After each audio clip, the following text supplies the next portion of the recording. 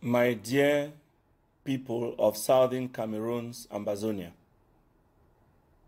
this is your brother again, Dr. David Makongo,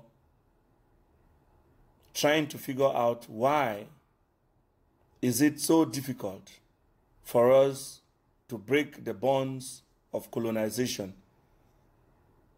and cut the chains of annexation. And finally, I think I got the answer. I got the answer. It is hidden in the March 4th, 1960 French Cameroon Colonial Constitution. Again, I have found the answer why it has taken the people of Southern Cameroons 59 years to find themselves and regain their freedom. I found the answer in the March 4th, 1960 French Cameroon Colonial Constitution. So the question I want to answer here tonight is whether the Cameroonian Constitution of 1960, precisely March 4th, is the cemetery in which the sovereignty of Southern Cameroons is buried. Let me repeat. Is the Cameroon Constitution the cemetery in which the sovereignty of the Southern Cameroons is buried? The answer is yes. The March 4th, 1960 French Cameroon Colonial Constitution is the cemetery in which Southern Cameroon's sovereignty is buried. And to free ourselves from this cemetery, we must first unite as a people and fearlessly tear down these stinking walls and tear them down massively so that we can cut the chains of our enslavement that have been hanging on us for the past 59 years. What is a cemetery? A cemetery is a piece of land used for burial. I'll ask again. What is a cemetery? A cemetery is a piece of land used for burial. The cemetery in which the sovereignty of the people of Southern Cameroon's Ambazonia is buried alive is the March 4th, 1960 Constitution of the Republic of Cameroon. This is the same constitution which I drew your attention to last April 15th. I told you, if you can remember, that Mr. Joseph Owona was appointed as a member of the Constitutional Council to manipulate this constitution and further enslave the people of Southern Cameroons. I also told you the CPDN cabal will use their senators and MPs to convene a meeting on June 10th, 2020 in an ordinary session to administer the oath of office to Mr. Joseph Owona, a maneuver clearly aimed again at changing the constitution. The end goal, ladies and gentlemen, is to transfer power at the summit of the state by mutual agreement. I repeat, the end goal is to transfer power at the summit of the state by mutual agreement. This will automatically renew the chains of Southern Cameroon's annexation and place our lands and its people under a new landlord. I repeat, if changed, this will end up renewing the chains of Southern Cameroon's annexation, and it will place the lands of Southern Cameroon and its people under a new landlord, maybe Frank Biya, maybe Ngongo Ferdinand. Ladies and gentlemen, the March 4th, 1960 Cameroon Colonial Constitution is the cemetery in which the sovereign rights of the people of Southern Cameroons were fictitiously buried in Fumban in 1961 under a smokescreen two-states federation. Again, the March 4th, 1960 Cameroon Colonial Constitution, as modified in 1972, is a cemetery in which the sovereign rights of the people of Southern Cameroons were surreptitiously buried to annex the territory after huge quantities of oil were discovered. This violation of Article 47 of the fake Fumban Constitution provided a unitary state, the United Republic of Cameroon as it was called, which should never have been the case. Again, the March 4th, 1960 Cameroon Colonial Constitution is a cemetery in which the key concept of separation of powers between the executive, legislature, and judiciary have been buried, leaving in its wake a highly centralized system with most powers retained by Ahidjo and then Paul Biya.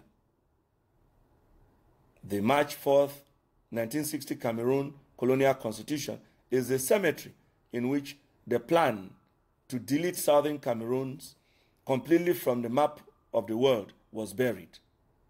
I repeat, the March 4th, 1960 Cameroon Colonial Constitution is the cemetery in which the plan to delete Southern Cameroons completely from the map of the world was buried. This is the law that gave Biya the powers to abolish the unitary state in 1984 and unilaterally named it La République du Cameroun, thereby going back to the name she acquired at independence on January 1st, 1960.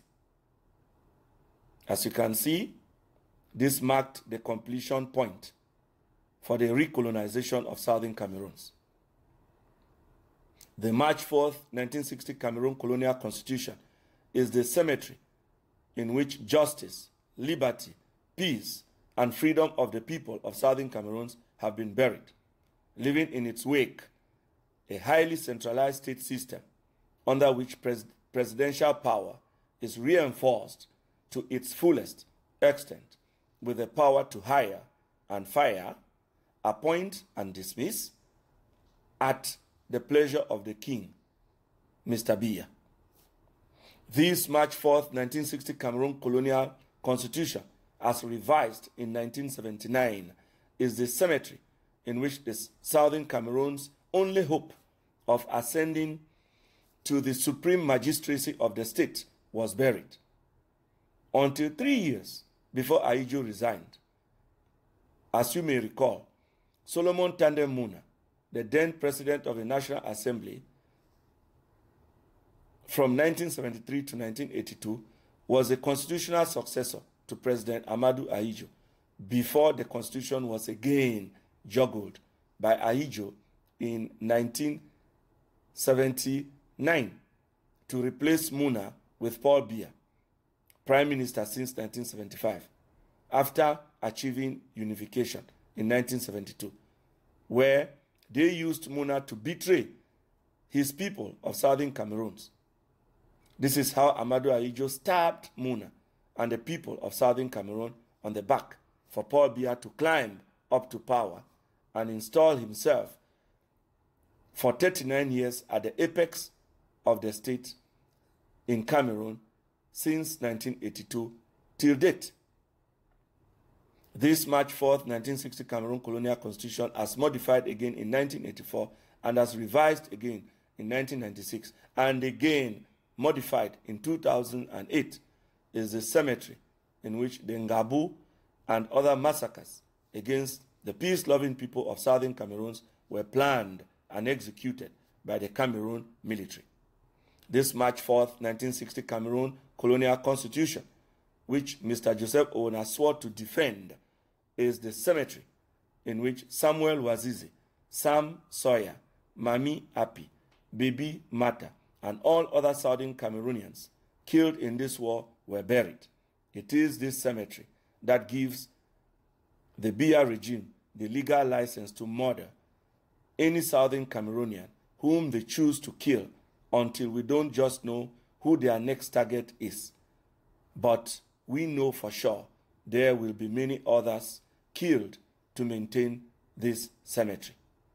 This March 4th, 1960 Cameroon colonial constitution, which Mr. Joseph Ouna swore to defend, is the burial ground for any hope to end the war and immediately reach a negotiated settlement if allowed to be revised again this time around.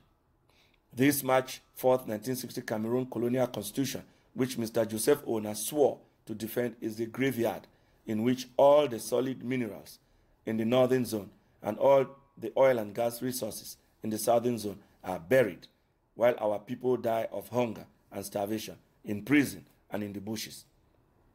Again, the Cameroon colonial constitution, ladies and gentlemen, stopped the breathing of every southern Cameroonian and Ambazonian citizen and placed us on life support with no extra or functional ventilator to save us.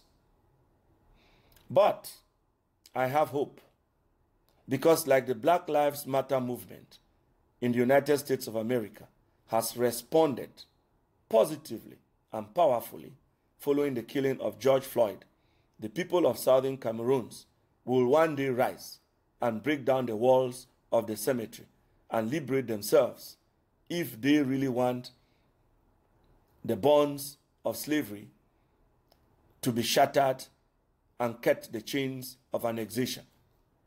From now on, no reasonable Southern Cameroonian should allow themselves to be buried again in the abyss of this Cameroon colonial constitution.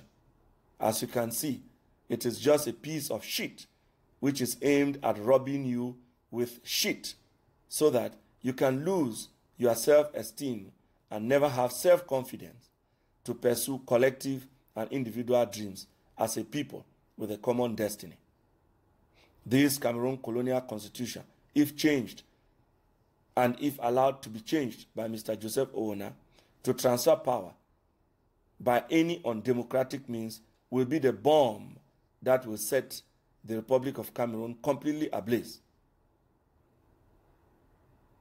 A key question, therefore, that will answer is whether the people of Southern Cameroon's Ambazonia will be in a state of high alert, ready to take back their destiny into their own hands at a time when the citizens of La République du Cameroon will be massively mobilized to reclaim their own sovereign authority, won from France and lost to Aïdjo and Biya since January 1st, 1960. The answer to this question, ladies and gentlemen, holds the key to the future. The answer to this question will determine the extent to which Cameroon's colonial constitution, which is the python and the cemetery of the people of Southern Cameroons, will continue to bury all of us and bury our hopes and aspirations of the people of Ambazonia. The clock is ticking, tick-tock, tick-tock, while Boya awaits her children to come back home, free at last. Ladies and gentlemen, it is in this constitution that all our problems as a people have been cooked and served to us for 59 years running. But I want to tell you today that because we have known what our problem was, because we have known where we hit our leg before we fell, because we have known why we have not been able to overcome our occupier and take back our lands and free our people and live in peace like all other peoples of the world, we will overcome, my people. I just want you to be confident. We will overcome. Thank you. Thank you all, and may God abundantly bless you.